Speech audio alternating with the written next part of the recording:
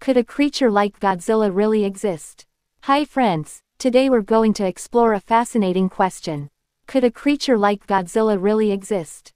Godzilla is one of the most iconic monsters in pop culture, known for its massive size, destructive power, and connection to radiation. But is such a creature scientifically possible? Let's dive into the science behind Godzilla and find out. The size of Godzilla. First, let's talk about Godzilla's size. In most movies, Godzilla is depicted as a giant creature, often over 100 meters tall and weighing thousands of tons. But could a creature of this size actually exist? 1. The square cube law. In biology, there's a principle called the square cube law.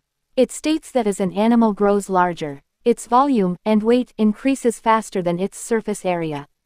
For example, if you double the height of a creature, its weight increases by 8 times, but its leg strength only increases by 4 times. This means a creature as large as Godzilla would collapse under its own weight because its legs wouldn't be strong enough to support its massive body. 2. Bone and muscle strength. The bones and muscles of a creature like Godzilla would need to be incredibly strong to support its size. On Earth, the largest animals, like blue whales, are supported by water, which reduces the stress on their bodies. But on land, no creature could grow as large as Godzilla without breaking its own bones.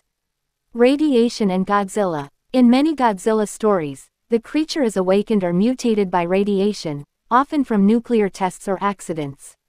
But could radiation really create a monster like Godzilla? 1. Radiation and mutations. Radiation can cause mutations in DNA, which might lead to changes in an organism's size, shape, or abilities. However, most radiation-induced mutations are harmful, causing diseases like cancer, rather than creating super-sized monsters. For a creature to grow as large as Godzilla, it would need a massive amount of radiation, which would likely kill it before any mutations could occur. 2. Radiation as a power source. In some versions of Godzilla, the creature feeds on radiation or uses it as a power source. While some organisms, like certain bacteria, can survive in highly radioactive environments, no known creature can eat radiation or use it as energy.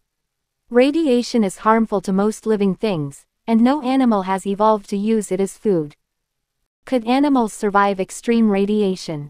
Some creatures on Earth are surprisingly resistant to radiation. For example, 1. Tardigrades. Also known as water bears, these tiny creatures can survive extreme conditions, including high levels of radiation.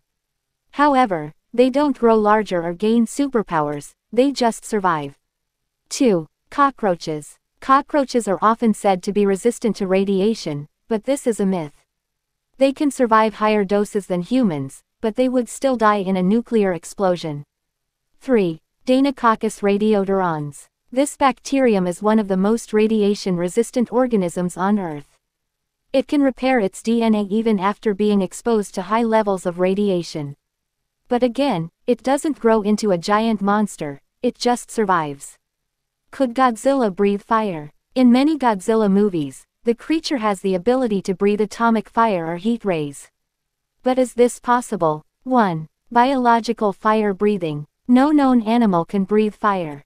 Fire requires a combination of fuel, oxygen, and heat, which is difficult to produce biologically. Some creatures, like the bombardier beetle, can spray hot chemicals as a defense mechanism, but this is far from breathing fire. 2. Atomic breath.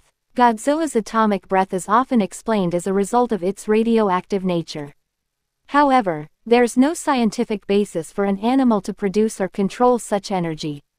Radiation doesn't work that way in real life. Could Godzilla exist in the ocean? Some versions of Godzilla live in the ocean, which might solve the problem of its size. After all, the largest animals on Earth, like blue whales, live in water. But even in the ocean, a creature like Godzilla would face challenges. 1. Food requirements. A creature as large as Godzilla would need an enormous amount of food to survive. In the ocean, it would have to compete with other large predators, and finding enough prey would be difficult. 2. Movement and energy. Moving such a massive body through water would require incredible energy. Even blue whales, the largest animals on Earth, have limits to their size and energy needs. Conclusion. So, friends, could a creature like Godzilla really exist? Based on what we know about biology, physics, and radiation, the answer is no. A creature of Godzilla's size and abilities would face too many scientific challenges to survive in the real world. But that doesn't make Godzilla any less awesome. Godzilla is a symbol of nature's power and humanity's fear of the unknown.